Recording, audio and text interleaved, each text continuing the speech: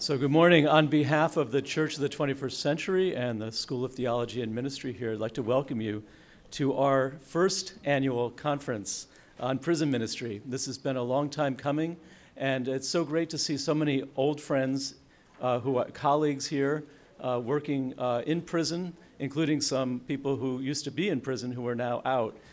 My name is George Williams. I'm a chaplain recently in the DOC in Massachusetts, and about to move to California to be chaplain at San Quentin Prison.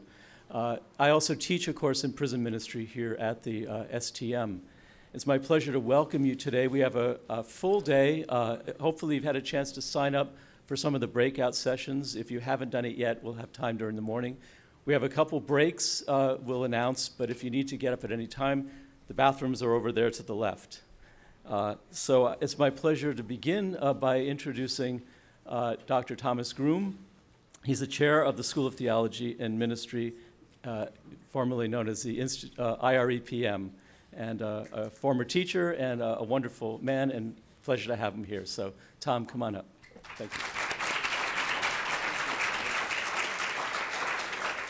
Thank you, George. Thank you indeed. And I add my words of warm, warm welcome to all of you. My name is Thomas Groom, as George says. I just want to demote myself slightly, George. I'm not quite the chair of the School of Theology and Ministry.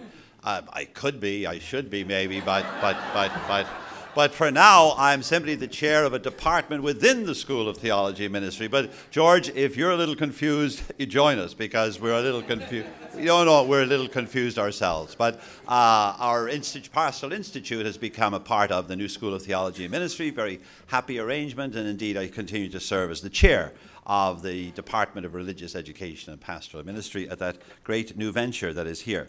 It is my pleasure and honor to welcome you indeed, but also the organizers asked me to say a word or two, but then Irish people typically say more than a word or two, but just to set the tone for the day and then to introduce our first keynote speaker. So welcome indeed to a day that I think might well be a day of great consequence. Around the theme, "You visited me, the urgent challenge of prison ministry." Yes, it could be a day of great consequence. When we look back over our life journey, especially when we have a few miles behind us, we recognize certain days as indeed days of great consequence. Turning points on the road of life, rest stops along the way that renewed our energies and sent us to journey onward, or perhaps milestones that marked the end of an achievement, a job well done, or perhaps the beginnings of a new challenge. I propose that today's gathering might well become such a day. Indeed, it's the first time that we've had a prison ministry conference here at Boston College in our 150-year history. But far beyond that, isn't it sad to think that in this land of the free, that 1 in every 100 people of our citizens are incarcerated, imprisoned? It's the highest percentage of any of the Western democracies, the number of incarcerated people we have. Of course, as an educator, there's no great mystery as to why this is so. It's a simple correlation. If you don't have good schools in a community, then you must build big prisons. In other words now, some of American education, of course, is the best in the world. But some of our American education is the worst in the world. And that's a UN statistic. And it's worst of all where we need it to be best of all, in our poor rural neighborhoods and our inner cities. So there's a direct correlation. In other words, the people whom our society disadvantages at the beginning of their lives continue to be disadvantaged throughout their lives and are the most likely to spend their lives or parts of their lives in prison. Sad, but while we work to reform and restructure such poor arrangements by way of our education, meanwhile back at the ranch, we have so many in prison. Our Christian faith puts a mandate upon us to offer hope-filled, life-giving ministry to the people who suffer because of incarceration, both inside and outside of our prisons. Which brings me to the first part of the title of today's conference, the second part being the urgent challenge of prison ministry. But the first title to our day together is You Visited Me. Echoes, of course, of Matthew 25, when Jesus clearly established that one of the central criteria by which our lives will be judged when we stand before the judgment seat of our God is how we responded to those imprisoned. And it won't be interesting. God will not say to us, there was a person one time in prison, and you worked for them. You visited them, you cared for their families, you helped them reintegrate into society. God will not say that. God will not say, there was a person one time whom you helped, but rather, I was in prison. I was in prison. You visited me. And isn't it interesting? Neither the goats nor the sheep recognized the face of God in the imprisoned. Both the goats and the sheep will say to God, but when? When do we do that? So what's the difference between the goats and the sheep? Because neither one claims to have seen, oh yes, we saw your face in the imprisoned and we cared for them. None of us will say that on Judgment Day. But the only difference between the goats and the sheep is that the goats saw the imprisoned or didn't see the imprisoned or saw them and ignored them, whereas the sheep saw the imprisoned and responded to their needs. So the only difference between us will be whether or not we responded to the needs of those imprisoned.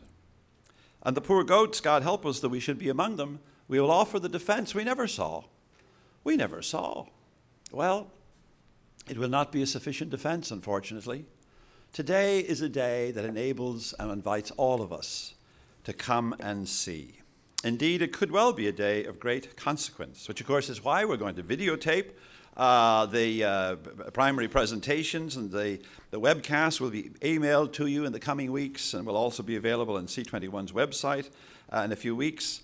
The sponsors of this grand event are indeed the School of Theology and Ministry, and especially our Office for Continuing Education. I just want to recognize Melinda Brown Donovan, who is our Associate Director for Continuing Education at the STM. Melinda, where are you? Someplace? I saw her coming in. Thank you, Melinda. Karen Kiefer, the Church in the 21st Century Initiative, is also a primary sponsor of today's event, and Karen Kiefer is the Associate Director of the C21 Initiative. And if people think I'm making a mistake in saying she's the Associate Director, because until 2 days ago she was the Assistant Director, but as of yesterday she is indeed the Associate Director. Karen Kiefer, where are you, Karen? There's so many people who should be recognized today that I'm obviously going to leave out some, but I do want to recognize Father George Williams, who introduced me graciously, and the wonderful work that George has done among us to encourage this event and this initiative, and Professor John McDargh, who I'll introduce more formally in a moment. There are two faculty people who have been most sponsoring and wonderful moderators of this amazing initiative, which really brings me to the people who should most be thanked for today and given credit for this extraordinary gathering, and that is the members, the students from the School of Theology Ministries Prison Ministry Initiative. Our Prison Ministry Initiative group came together. The other theologians who say that the only dogma of Christian faith for which we have empirical evidence is the dogma of original sin. And indeed, we have lots of empirical evidence of it. But I would say that these students who have come together in this amazing prison initiative ministry, or prison ministry initiative, whatever, the students that have come together and caused this to happen are proof positive that Jesus' wonderful parable of the mustard seed is empirically possible to be realized, because from a small seed they have indeed grown this amazing young tree that continues to bear and will bear extraordinary fruit like our gathering today. In particular, I want to mention Elke Dyer and Stefan Deschreiber. And Stefan Deschreiber. And Stefan, I'm sure I'm murdering Stefan's last name with my Celtic pronunciation, but and Deborah Grandin. These people came together and in many ways have been the catalyst. And it's just an extraordinary providence of God that we were sent these two wonderful Belgian students who came together, didn't know each other before coming here, but then met here, Elke and Stefan, here at Boston College's School of Theology and Ministry, and became catalysts for this whole initiative in prison ministry. So credit to them, and a wonderful initiative that it has been, and so abundantly blessed already. And as I said, proof positive is our own presence here today. Before introducing our keynote speaker, all of you, of course, are honored guests, but I especially want to recognize Sister Suzanne Jabro, C.S.J., all the way with us from Los Angeles, and how honored we are to have her here. She's this amazing woman. You will meet her later in the morning, and she'll be formally introduced. But I just wanted to recognize and say thank you, Suzanne, for joining us. She's becoming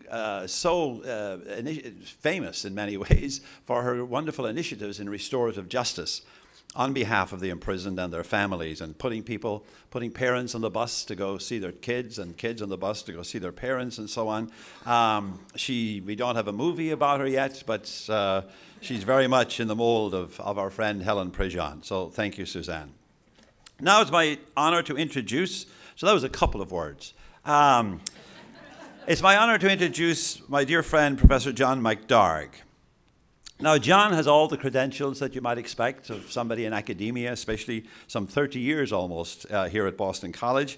His bachelor's from Emory University, his PhD from Harvard Divinity School, and then all kinds of credentials and honors and publications that come with the turf of academia. I want to speak about him more personally. We've been friends for over 30 years, since before he graduated from Harvard Divinity School. I knew him in that community. We've been dear friends all these years. We're both adoptive parents, another bond we have in common. But I'm most appreciative of John because of all the theologians I know, there's nobody who knows better than he does what theology is for and why we do theology in the first place. He really is convinced that theology has to be, in the words of John's Gospel, chapter 6, verse 51, that it should be for the life of the world, that it should be tremendously life-giving for people and for the life of the world. The Second Vatican Council said that the worst heresy of our time is, this is in Gaudium et Spes around paragraph 11 or 12, the worst heresy of our time, and you'd think they'd say communism or individualism or materialism. They were writing back in 1965. And instead the council said the worst heresy of our time is the gap that Christians manage to maintain between their lives and their faith. Well, I know of nobody who does a better job of bridging that gap, of bringing life to faith and bringing faith to life than John McDargh. He's an extraordinary example of it. He's been an amazing leader in our Gay Leadership Council with our undergraduate students as they struggle to put life and faith together, sometimes tragically in communities of faith that do not seem so welcoming of them and of their lifestyle. When our dual degree students at our pastoral institute at the STM are struggling with putting their competencies together, we have a number of dual degrees. This is not a pause for station identification. I'm just mentioning this in passing. But we have a number of degrees in ministry and social work, ministry and clinical pastoral counseling, ministry and nursing, ministry and church management, etc.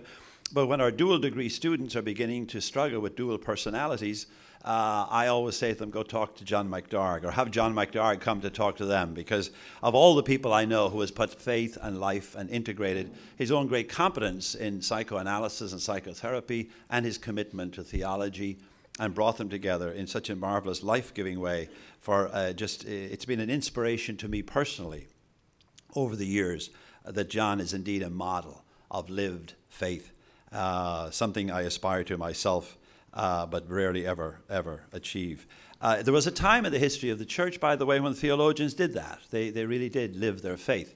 But then Kant came along, Immanuel Kant, and separated theoretical from practical reason. And since then, we think it's enough to know about it very often, rather than the command to live it. John integrates it wonderfully well. The opening reading of today's common lectionary is from St. Paul's epistle to the Philippians. And there Paul writes, I thank my God for you every time I remember you. And that is my sentiment about John McDargh. Every time I remember John McDargh, I thank my God. Please welcome.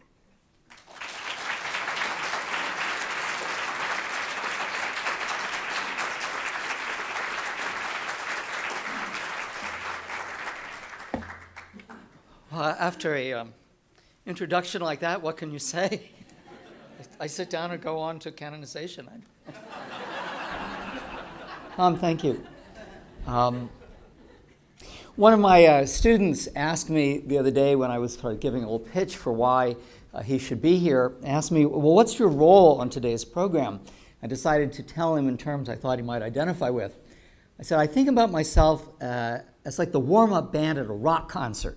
I kind of get the audience ready for the feature attraction, which is this dynamite, kick-ass West Coast group called Sister Suzanne and the Bus Riders.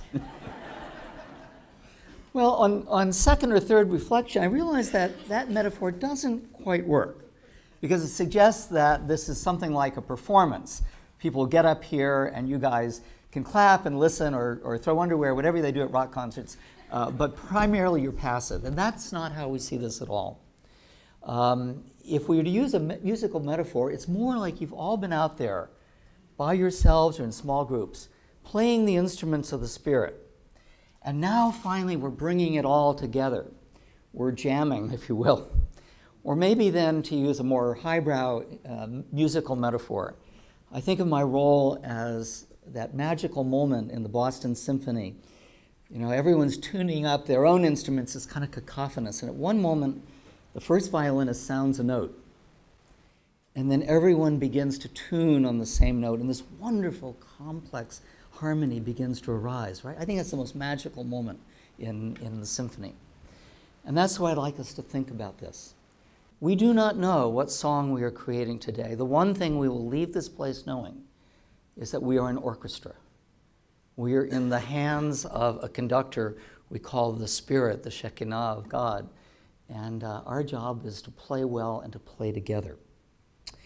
So that's my task, to tune us up for what all of us are going to be doing all day. Because I think of this whole day as theological reflection. We're reflecting together on our vocational call in any way we come to it, to be with those who have lived through and beyond or been touched by America's vast penal system. More broadly, I like the way the Jesuit prison ministry puts their mission. The call of service to those in prison does not exclude anyone through this ministry. The prisoner, the persons victimized by crime, or the officers and staff of the prison system. There's a Jesuit spiritual director, Wilkie Howe, that says vocation is finding a purpose in life that is aligned with the purposes of God. And a purpose in life that's aligned with the purposes of God. And so the question we constantly have to ask is, what are the purposes of God with regard to America's prison system? Now, the Abrahamic traditions, Judaism, Christianity, Islam, actually have a remarkable consensus on what they think the purposes of God are.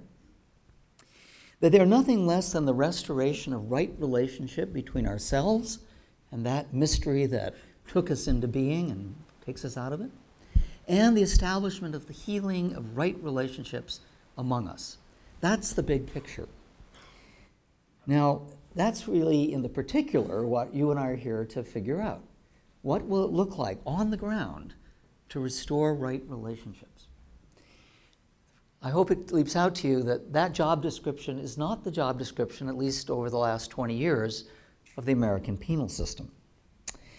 It is not the purpose, politically and popularly understood, of why we have prisons. During this time, as Tom referred, our American prison system has increased sixfold in the last 30 years, giving this country the highest incarceration rate in the world, as Tom referred. With 5% of the world population, we have 25% of the prison population. That was a figure that really brought me up cold. If at one time, when the dominant religious influence on prisons was the Religious Society of Friends or the Quakers, prisons were largely understood, if not always operated that way, as places of moral and spiritual regeneration or rehabilitation. That is no longer the case. As our colleague George Williams has written, as our reliance on mass incarceration increased, the ideology of corrections shifted from rehabilitation to retribution and punishment. Now, I want to say up front that this shift should not indict the hundreds of good-hearted and seriously committed men and women working in the prison system who do not see it that way, who heroically struggle against that shift to make the lives of men and women better through their time of imprisonment. And we're fortunate to have some of those people with us today. The shift doesn't indict them because our prisons are public institutions. They reflect the political will and the economic priorities of the majority culture that elects the officials, that makes the budget, and sets the laws. That's why on Tuesday, vote early and vote often. That's what this is about. But that understanding that prisons are really about punishment was made vivid to me almost 10 years ago when I first stepped into that parallel universe. And I called my dad and was telling him about my experience at Norfolk Prison, about which more later. And the only thing he had to say to me was, "Son, remember, those are bad people." You've heard that? That's actually what I want to theologically reflect on with you today. What is the impact of that vision of these are bad people? As I pick up this task, I want to make one last contextual remark. And here I'm going to sound a bit professorial, but you can take the professor out of the classroom. You can't take the classroom out of the professor. This is my job description.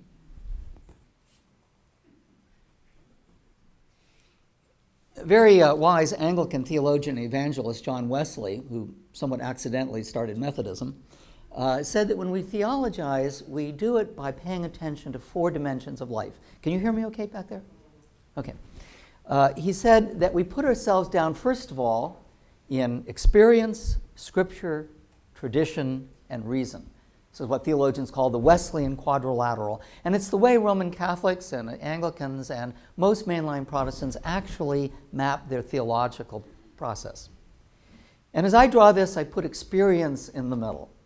And I think that's where we begin. Our lived and prayerfully appropriate experience of encounter, of change, of compunction, of conversion, of sorrow, of tragedy. It's the stories we tell about how we've come up against the mystery we call God. And over the course of this day, I hope there'll be many such stories told from whatever place we're coming to. But this is where we begin. What's coming down, as my son would say.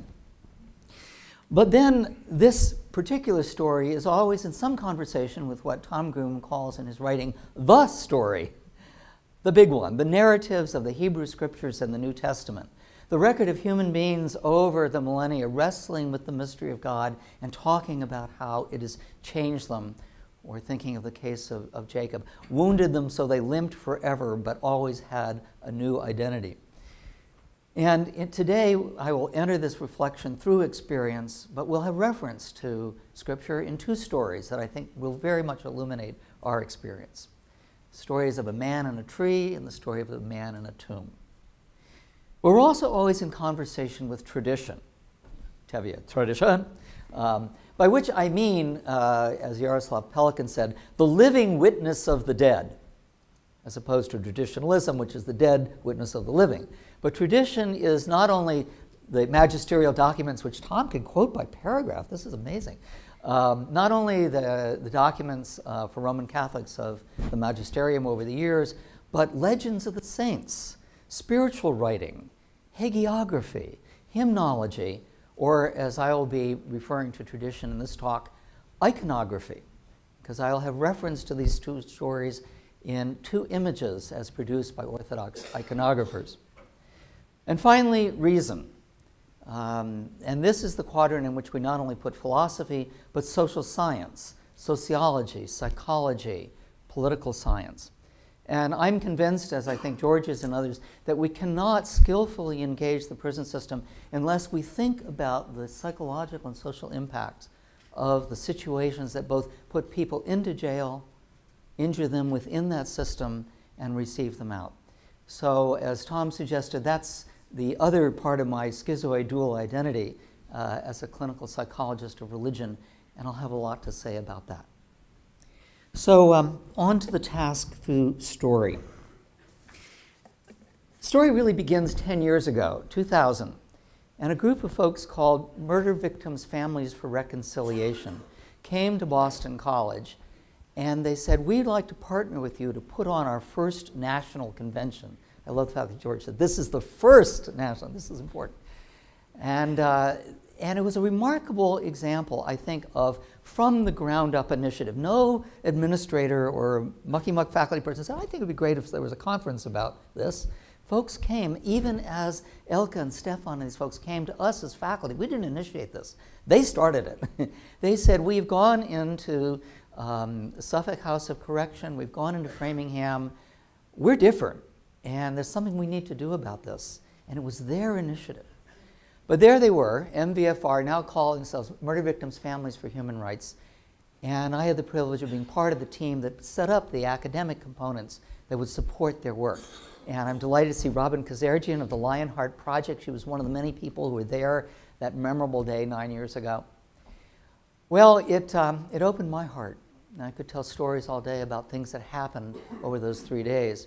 But one of the things it did, it made me very vulnerable to a phone call I got a couple months later from this absolutely persistent and irresistible chaplain at Norfolk, Kathleen Denovan, now position held by my colleague Ruth. And there was Kathleen saying, well, you know, it would really be nice if you could come over some evening and talk to the guys. And it turns out that there had been a slow and steady and quiet involvement of BC faculty in prisons around the area. It was quite under the radar. And many of those people are here today from the philosophy department, from the Jesuit community, from theology and elsewhere. And so I said, sure, I'll come. And I came. And I found myself in a crowded basement room with a group of guys who call themselves the Fully Alive Community. They take that line from St. Irenaeus of Lyons, the glory of God is the human person fully alive. And let me tell you, they were. I have never in any classroom, let alone a crowded, stuffy basement, met people more engaged, more thoughtful, more urgent about the meaning of faith in their life. This was not some luxury that they added to their soccer schedule. This was life and death. And I brought with me a story, and I brought with me an image. And this was the image which we have in front of you.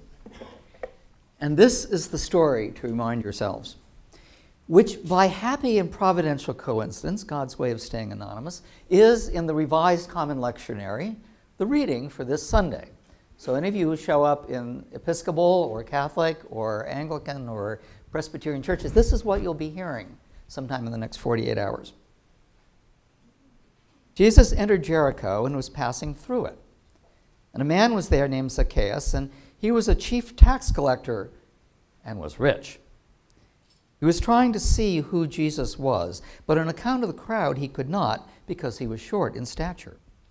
So he ran ahead and climbed a sycamore tree to see him because he was going to pass by that way. When Jesus came to the place, he looked up and said to him, Zacchaeus, hurry and come down, for I must stay at your house tonight.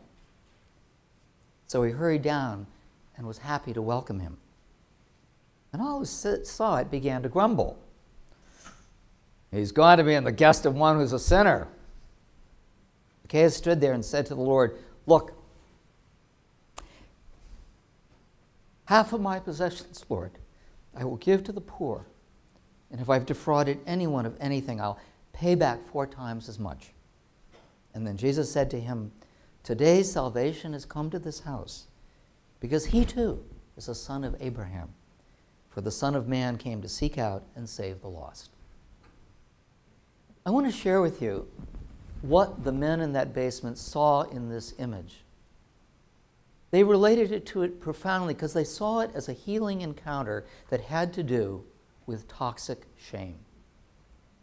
They identified with Zacchaeus, this vertically challenged individual who is not a nice guy. The men in the basement know, because they've been doing Bible study in Norfolk for years, that the tax collectors that the Romans employed were given an amount. This is how much we want from you. And you know what? Anything over and above that you can keep. And the punchline here is, and he was rich. This guy had been screwing his neighbors in Jericho for years. But it was payback time. He was this short guy. He was this guy who felt no good about himself. And now the Romans were watching his back. And then he hears this where this itinerant Galilean preacher, wonder worker, is making his way through Jericho, and he wants to see him. Now, the guy's image that he couldn't see him not just because of the crowd, because you can imagine, like, what about this guy in front of us? Okay? It's their way of resisting. By the way, I preached in this one time in Oklahoma City, and I forgot my Bible, so I lifted the Gideon Bible in the Marriott hotel room. It turned out to be a translation, King James translation. The way they translate that is, and he could not see because of the press. And I have this image of the paparazzi all about it. Okay, so he climbs up in the sycamore tree. Okay, and here is where the miracle of encounter occurs. Here is what all of you know in your bones from your experience with men and women in prison. Jesus says, hurry up, the urgent call of prison minister. Hurry up and come down. I must eat with you tonight. Think about what eating together meant, the commensality. Who you ate with in the Hebrew Scriptures mattered tremendously. There are people you ate with and there are people you didn't eat with. And this was not a guy you would want to eat with. And Jesus says, I must be a guest at your home tonight. Now, the guys began to wonder about this story because Zacchaeus is still up in the tree with this wonderful gesture like, who, me? Like, you want to eat with me? Isn't that incredible? And they notice that the iconographer has called him Saint Zacchaeus. And they allow themselves to wonder. It's like doing, good midrash on Torah. Every detail counts. And in this image, why is he Saint Zacchaeus? He hasn't come down the tree. He hasn't said, if I've defrauded anyone, I'll give you him. And the answer to their own question is Jesus sees who he really is. Jesus sees the saint in the tree. No one else sees him. That's who Jesus sees. And that already he's on his way to conversion because he goes out on a limb. He takes a risk. I noticed this little embroidery sampler in my rector's office the other day at the church I go to. It says, you have to go out on a limb. That's where the fruit is. He takes a risk. He becomes vulnerable. And he comes down. He accepts his acceptance. There's no part of him that says with Woody Allen, any club that would have me as a member I wouldn't want to be a member of. He allows himself to believe about himself what Jesus sees. He is already holy. He is a son of Abraham. And he comes down. Now the other detail the guys looked at marvelously was something that's happening at the bottom of the icon. Okay, bottom of the icon. Who are those two little figures? And the guy says, you know what? Those two little guys are what everyone has within them. That little inner kid who says, I don't believe this, and clings to those who are saying he's still a sinner, and the one part of us that reaches out to Jesus. I want to end, I've got my 10-minute warning here. I want to end with an example of an encounter that I think is a paradigm for what it means to see people as who they really are. It's one that touched me hugely this summer when I read it in a book that I hope all of you will run out and get, by Father Greg Boyle, the Jesuit pastor of Dolores Mission, the poorest mission in the entire Diocese of Los Angeles, the founder of a group called Homeboys Industries. Guy works with the homies of the most gang-ridden part of Los Angeles. They call him affectionately G, or sometimes even more affectionately G-Dog. Okay? And this is the encounter. Because what he is healing here, down in the social science, is the toxic shame which James Gilligan, Chief Forensic Officer of the Commonwealth of Massachusetts, said is behind every violent crime, as is the psychiatrist for the Commonwealth for 15 years. Every violent crime that he was on is a history of toxic shame, of physical, sexual, or emotional abuse. Okay? But this is the encounter, and allow it to work upon you as it worked upon me.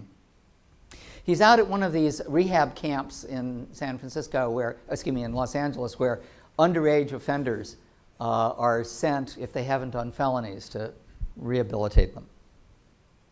Often after Mass, kids will line up to talk one-on-one. The volunteers sometimes invite the minors to confession, but usually the kids just want to talk, to be heard, get a blessing. At Camp Afflerbau, I'm sitting on a bench outside a baseball field, and one by one, the homies come over and talk briefly. This day, there's quite a lineup. The next kid approach, I can tell, is all swagger and pose. His walk is chignon in its highest gear, his head bobs side to side to make sure all eyes are riveted on him.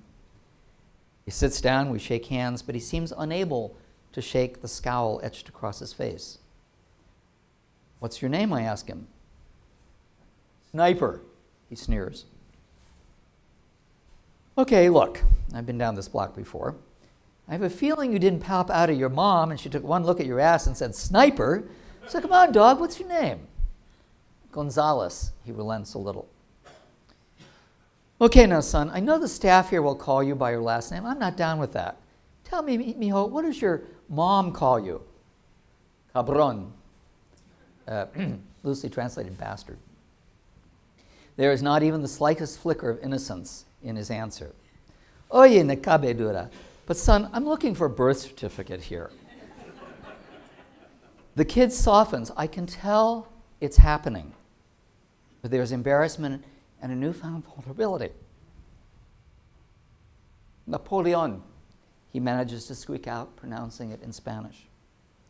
"Wow," I say, "that's a fine, noble, historic name. But I'm almost positive that when your jefita calls you, she doesn't use the whole 9 yardas. Come on, mijito.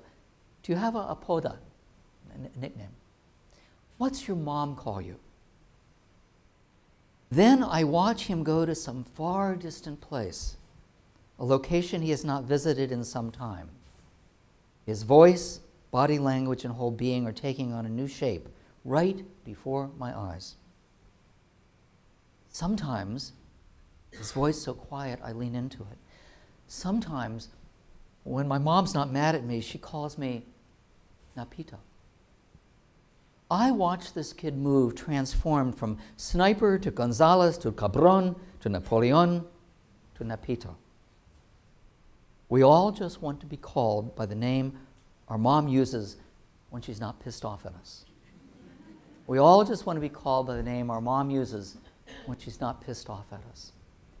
I would suggest that when I talk about being called by our true names, a reference some of you also noticed to the famous poem by Thich Nhat Hanh by that name, "Call Me by My True Name," that's our job, is to know how we are called by a God who's never pissed off at us, by a Mother God, Father God, who sees us for who we are.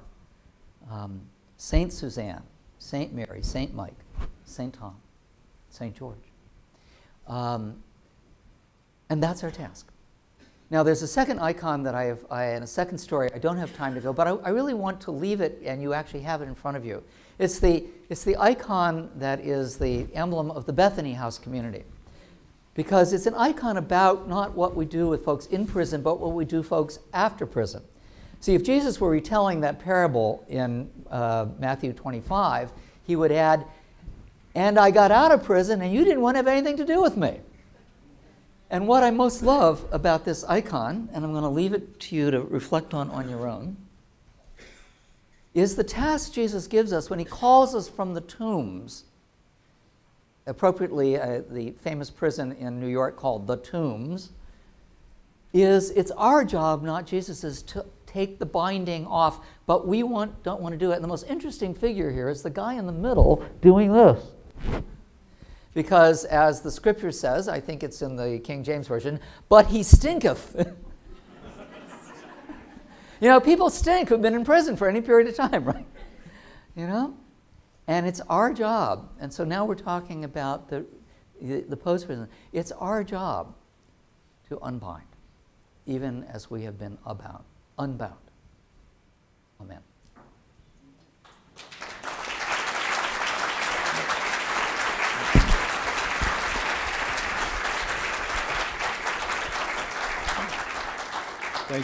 Thanks so much, John and Tom, for your introduction to this morning.